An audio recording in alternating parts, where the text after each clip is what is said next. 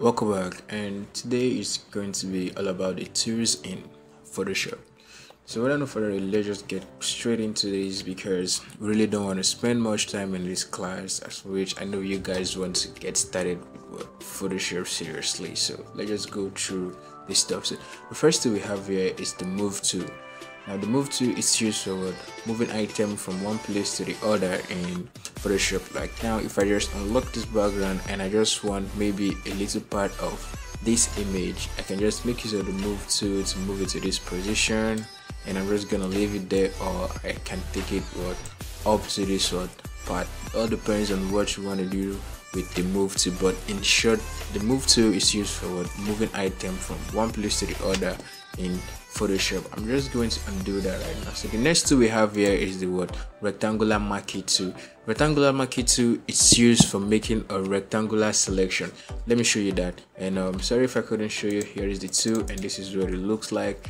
So let's say I want to make a selection of a particular place, and if I just hold down the left click and do this. So let's say I just want to put, or I just need this part in a separate layer, so I can just make use of the rectangular marquee tool, and when I draw around the area that I want, I'll just come down to this part. I might just right click and go to layer via copy, and right now I have that area I selected in another layer. So the next tool we have here is the lasso tool. Alright, so the lasso tool do the same thing, almost the same thing, just like the polygonal, just like the rectangular marquee tool. It's used for making selection, but the difference between the rectangular marquee tool and the lasso tool is that the lasso tool is used for making a freehand selection, and while the rectangular marquee tool is used for making a rectangular selection or a square selection, that is if you hold down shift on your keyboard. So let me show you this one. So let's say now I want to select I'm just going to try because I'm making use of a mouse right now, and my selection is really going to be bad, so you really don't want to blame me. So let's just say I want to make a selection of this flag. I can just hold the left click down on my mouse and then move this to any position of my choice, or just go through the custom part I want to take this to. So I can just come down and then do this. So now, as you can see, I've made a selection around the flag with the custom movement of my own hand, making use of the mouse. I can just right click now and hit on layer via copy, and when I turn this off, I have the flag layer on another layer itself. So I'm just going to undo this and delete this layer and zoom this out a bit. So now the next tool we have here is the quick selection tool. Now come to think of it, you make selections, right? We just make a selection right now with the lasso tool, but why is it called the quick selection tool? Why is the lasso tool not called the quick selection tool as well? Well, we're going to find out. Now the difference between the quick selection tool and the lasso tool is that with the lasso tool you make a freehand selection, but with the quick selection tool, when you select, it automatically clips the edge of a picture for you that you want to select. As long as you have a high quality picture, it's going to automatically pick the picture or select that picture for you easily, just most times with one click or so. Or if you have an image with one color or a shape with one color, it will easily pick up that one color for you instantly. So let me show you that. So let's say I quickly come here and I create a first shape, and then inside of that shape I'm going to just use the rectangular marquee tool and make a selection of this right here at this point. This I'll just quickly do something like so, and change the color right now to something like red, and I'm just going to fill that part and deselect. Now if I grab the quick selection tool, right, and I click once on this, you see that what happens, it would select every part with the red, leaving only the part with the black. So if I deselect this right now and I click again, it's going to what, select everything on the afterward, everything on black, and leave everything on what, red, because they are two different colors. So let me show you something else. So if I undo this and I would delete this layer and I come down to this place of the car and I start selecting, you can see what happens, right? Select only what, the cars and most, because they are almost all with the same word color. And before I get to this part, it has what, select that part for me. I can just go through and with the selection, and when I'm done with the selection, I will just what, hit on Ctrl J, or we'll just create a new selection, a new layer via copy or via cut. So that's based on the word, the quick selection tool. Let's move over to the word, the crop tool. Right, and these tools, beware assure and have it in mind that I am not going in depth on how to make use of all these tools in this tutorial. We're just taking what, a basic introduction to all of these tools and what the tool does, what the tool do in what, in Photoshop. So the next tool we have there is the word, the crop tool. So now let's say we don't want some part of this. I know there are various ways you can what, use to crop in Photoshop, but this is the most what, commonly used one and the popular way of cropping photos in almost every programs which you use. So let's say we don't want this part of the word, image, or this part. Okay, so let's just look at this part now. This is what, this is causing a distraction right here, and we don't need it. And all these people right here is causing a distraction too as well. But we want to take them away from. We don't want to remove the background, we don't want to cut them out, we just want to crop them because we still like other part of the word, the image. So you go over to this part and you select the word, the crop tool, and make sure that you don't have anything in these two rectangles. So with the crop tool selected, you can just move to all these edges. With these edges you've seen, the 6 edge or the 8 edge, you can use it to adjust your image to the particular size you want. So since I don't want this, I'll just drag this in from this part to here, and since I don't want this ones here, I can just drag this to this part just like that. And when I'm done with the cropping, I'll just hit in on the check mark icon right there. As you can see, I just resize my picture to something else. So now that's it on the crop tool. So the next tool we have here is the frame tool, if I'm correct, or I really don't know. Yeah, the frame tool. So now the frame tool, it's used for making a frame which you would easily insert a picture. Let's check that. I've not really made use of these two multiple times, so if I really make use of these two, I've used these two just once or twice and so on. But it's a really nice tool, and it's really cool in the CC19 in the Photoshop. So let's quickly see what that does. So let's say I want to add up some image to this part, and here is how the tool looks like in case you just want to see that. So let's say I want to make some kind of stuffs right this part. I can just quickly drag this and make this at this part. Then I might just go into my File Explorer and drag any picture, and I'll drop it there. Right, as you can see now, the shape I just created with the frame tool, you give me the you just clip my image inside of that shape that I selected. In other words, you can still do this by making use of the clipping marks with a particular shape you created. Right, so now let's try that again. Get something else, and let's just do this. And you go into your File Explorer, and you drag, and you just shift this, and you drag, and you drop it. Right, you can see that. So that is the use of the frame tool. I'm just quickly go ahead, mark these two items, and I'm going to delete that. And the next tool we have here is the color picker tool. We all know what color picker is, but in case you don't know, I'm just going to quickly show you that. So when you click on the color picker, just quickly look here and try to look at the top right of my Photoshop. So when I select the color picker tool, it enables me to pick any colors from any part of my image, both shapes, a picture, or whatever you're working on. It enables you to pick. I can even pick from here as well. And when I just click on here, you can see that I have a different color here, and the colors I just picked just change. When I click here, it's gonna give you another color. When I click here, it's gonna give you another color.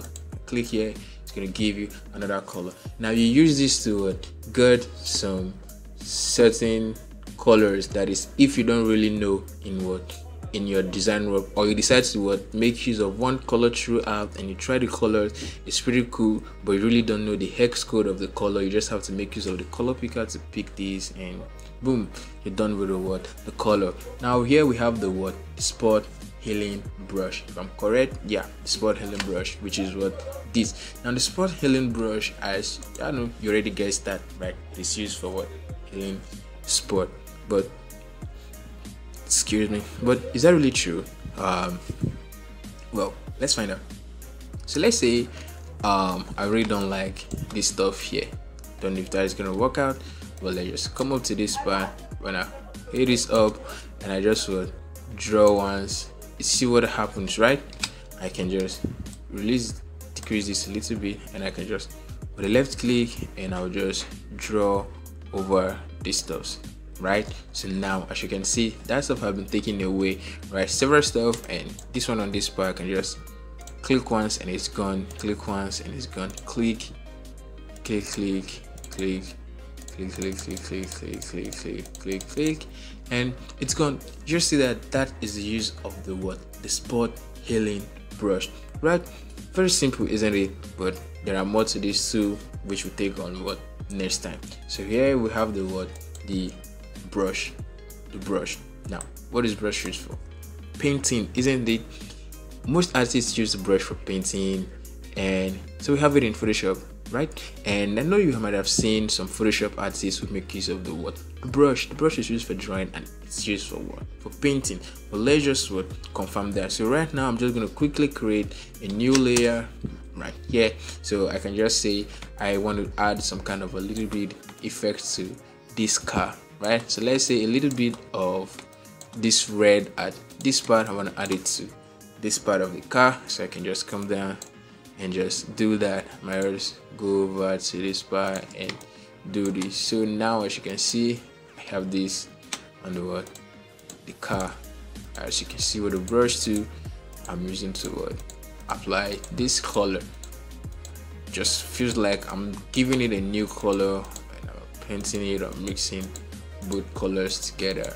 It all depends. Like I usually said, there are more to these tools because we have various types of brush, and most times the works you are doing, the default brush with Photoshop are not good for them. You need to load up some other brush or you download some other brush. So we have to take on all those parts, get brushes and so on. But for now, this is just the use of the brush too, and we have the soft brush and the hard brush. But as we keep going, we know how to make use of all these tools, because I'm not really going to go back and start explaining all these tools one after the other or how to make use of all these tools. But as we keep working, you see how I make use of these tools, and I'll make sure to break them down for you to see. So quickly delete this layer, and the next tool we have here is the clone stamp tool. The clone stamp tool, what is it used for? What is the clone stamp tool used for? I really don't know, but let's just find out. So let's say now I want to erase this handle of the car, this point. Now I know you might be asking, okay, so you might be asking, the brush and the clone stamp tool has the same cycle. They work in the same. Well, the clone stamp tool is just like brush, which you can still change the brush at any given time, just like the brush too, because you use and you erase, just like you painting, just the way we paint with the brush too, but it's totally different from this one. Now for the clone stamp tool, you don't pick colors and paint, you pick from the item itself and paint. Let me show you that. So now if I just click on this part right now and I hold down Alt and sample, it is called sample, not picking. You hold down Alt and I will sample from this part. I can just move over to this part and I will put that, come down here sorry, I will hold Alt click and I will move down to this part, click on here and I'll move down to this part, click this part, just quickly go over this just like that.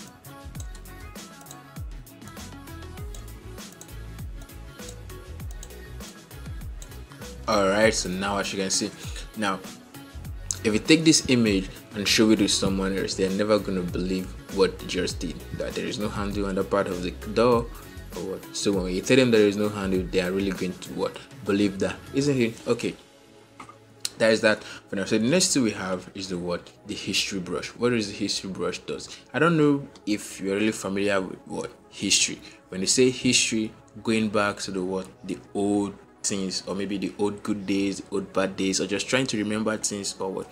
Trying to bring back things that have been kept for long, or just what? Forgotten for what? For long. The same thing applies to the what? The history brush. Now if you notice, we just what? Paint off the handle of this door with the what? The clone stamp too. But if we grab the history brush and we paint over, it's going to bring that back, right? As you just see, when I hit on Ctrl Z, it's going to do that. When I hit on Ctrl Shift plus Z, it's going to what? Bring it back. So the history brush is used for what?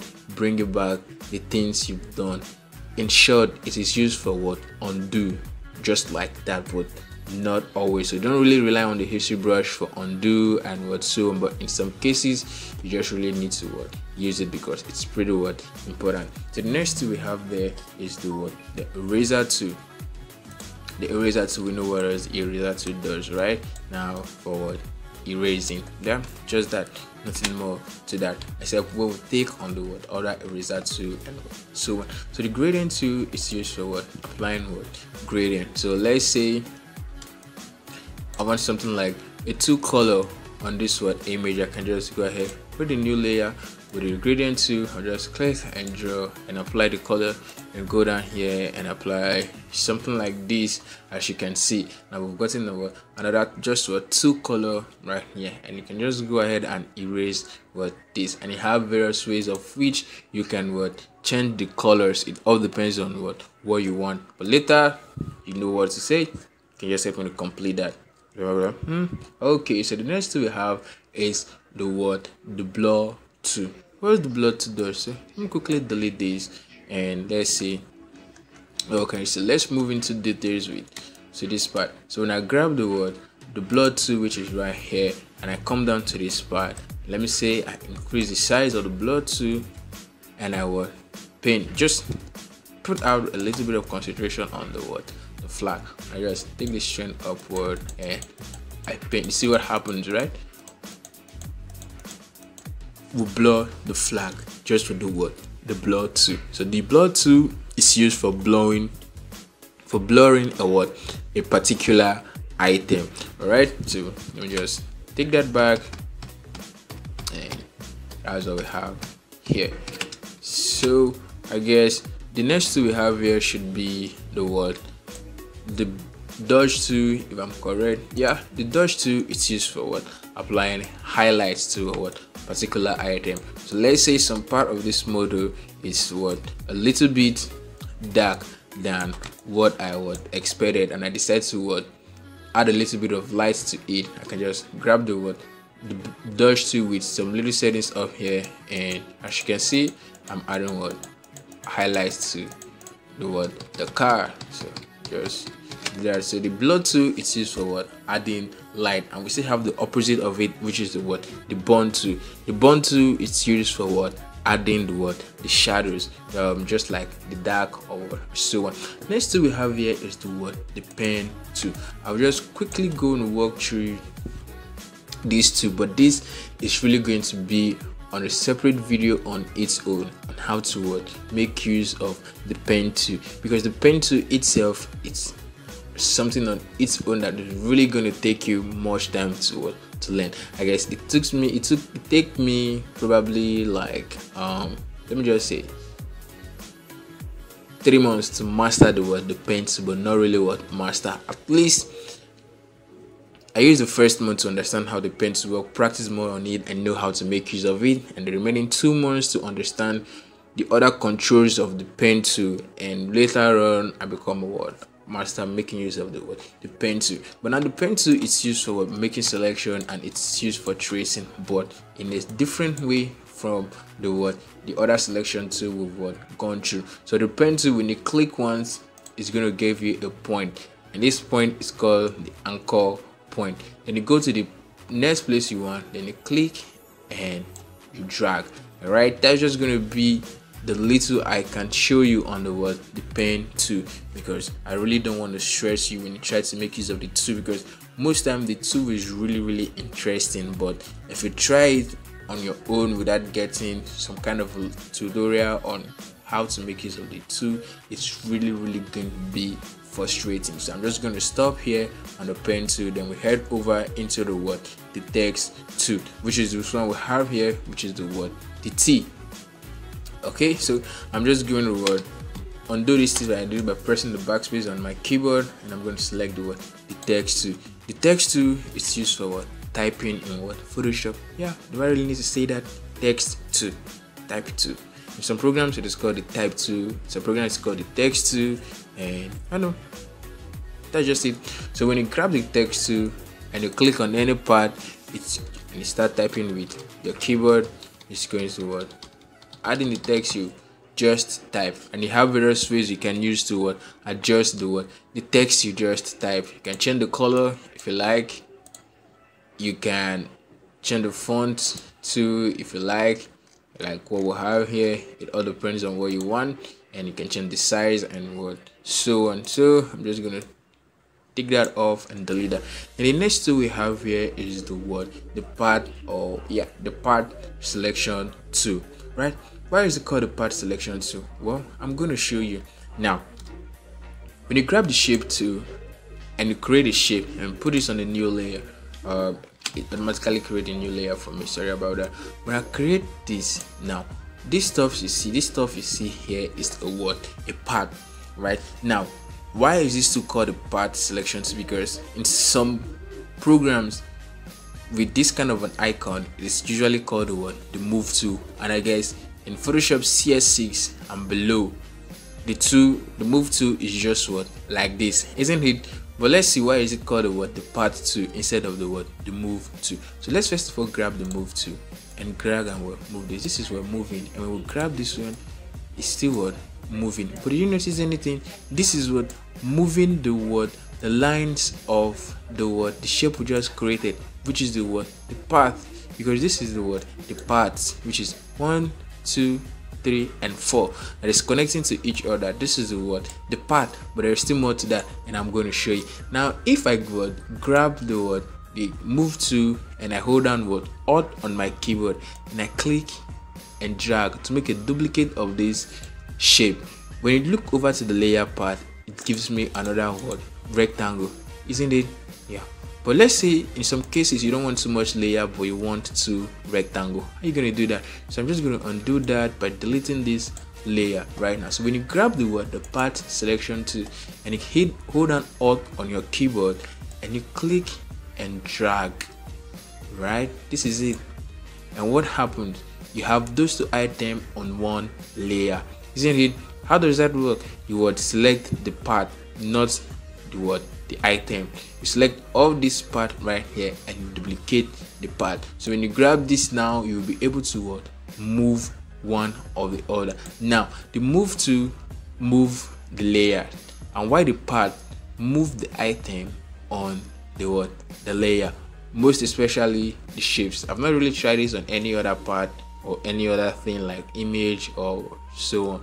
I just use it based on and shape. So now you can see I can make a 4 rectangle inside of one layer. You see the difference now, right? Good. So I can just go ahead and delete that layer. Then we'll move over to the next tool. I just make use of this tool very well, which is called the rectangle tool. In form shortcut, you can call it the shape tool or whatever you want to call it, but it is called the rectangle tool. So when you click on that, you'll be able to use this tool to create custom rectangle of your choice. It all depends on how you want to make use of it. There's nothing more to stock on that tool, just the tool. So now, as you can see that I am moving this with I'm moving the image in my Photoshop from one place to the other. Let me take this away, right? So how do I do that? With the hand tool right here. But now I did not select the hand tool, but I can move this, isn't it? Now, okay, so how did I do that? I just make use of the space bar on my keyboard. So with the hand tool selected, so let's say I zoom out now. when you grab the hand tool, you won't be able to move this item, but if you zoom in, you'll be able to navigate along to any part of your picture. So come to think of it, this is really going to be nasty. If this tool is not in Photoshop, we're going to be slowed down in some cases. So let's say now we want to go to the front part of this car. You have to come down to this part like this, and you want to go up, you come down to this part and go up a bit, but it's very bad. So let's say we want to go back to the bottom edge of this car. You just will grab and move your hand to, and you move down to this part as fast as it can be. So that's the use of the hand tool. And the next tool is where we have the zoom tool. Yeah, do I really need to explain that? Well, let me just go through that, which is used for zooming in and out. When you have the plus icon, when you click, you zoom in.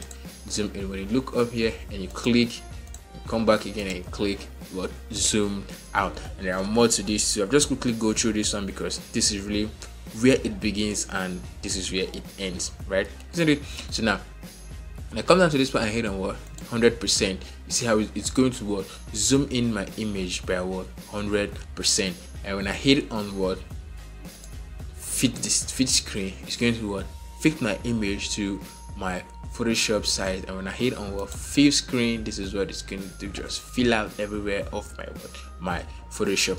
So the next things we have here is just the colors, which I just show you, the foreground color and the background color, and this is used for switching colors and so on. So I really hope you enjoy this class, and make sure to watch the next class that's coming up, which I really don't know what it's going to be. I just have to check my scheme and see. But for now, make sure to give this video a thumbs up, and I would like to see your comment and know your progress in Photoshop. And have a nice day, guys. See you guys in the next class. Keep practicing.